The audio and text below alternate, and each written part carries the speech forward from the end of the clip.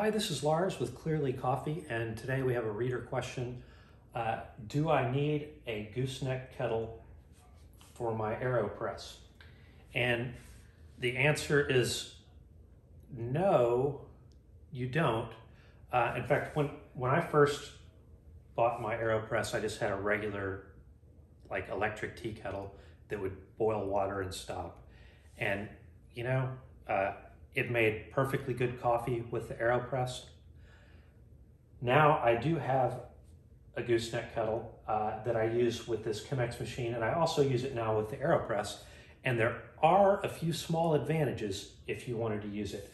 Now the actual gooseneck, the reason for a gooseneck is because you can really precisely pour. So with the Chemex, when you're doing the pour over and you're wetting the grounds just perfectly, it's really nice to have a gooseneck. With the Aeropress, all the coffee's just right there and it's easy to wet all the grounds. It's not as complicated. So you don't really need the narrow gooseneck. However, what is handy is that you can set the temperature exactly like you want it with most of these gooseneck kettles. Now this is the Bonavita 1 liter gooseneck kettle. And right now you can see that the temperature is 198 degrees, but I have it set where it goes to 205 degrees. So if you're really dialing in your Aeropress coffee or your pour over coffee and you want an exact temperature, well, if you have a tea kettle that does an exact temperature, it's okay to use that and you don't need a gooseneck.